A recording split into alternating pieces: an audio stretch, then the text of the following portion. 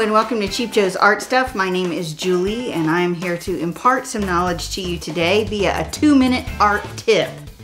And today's tip is a helpful little hint that I have for you about paper storage. I recently moved to my current location, and before I had the luxury of having an enormous almost 1,000 square foot studio that, yes, I shared with my students who came there, but you know, I could flounce around and have stuff everywhere. And I had a really kind of cool little Rubbermaid system that I put together for my paper storage and all that kind of stuff, because the flat file was so heavy, and I changed setup so often that it really wasn't workable for me. But when I moved here, in this footprint, there really wasn't a great place for me to put my sheet paper and not have it get dusty and gross, and you know, like I didn't want it under the couch or something weird like that in like one of those trays and stuff.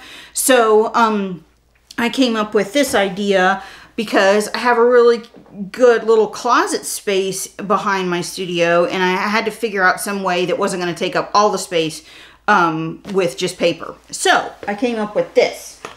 What I did was I went and I got those really heavy duty plastic hangers and some heavy duty binder clips at the office supply store. And then what I have here is about 10 sheets of, this is actually Arches oil paper in 140 pound.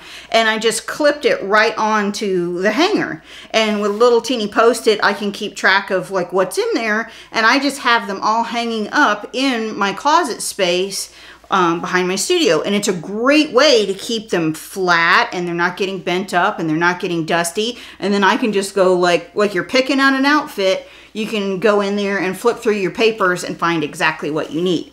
Now, my mom actually went one step further, and you know the hangers that have the clips for like pants and stuff like that. She's actually got, you know, she actually like put like 4 sheet papers on one. I've got so much paper, it gets a little heavy like that, but that's a great way, like if you just like deal with 5 sheet packs and stuff like that. So try this. I mean, it's a great handy way to store your papers and be able to get to them easily.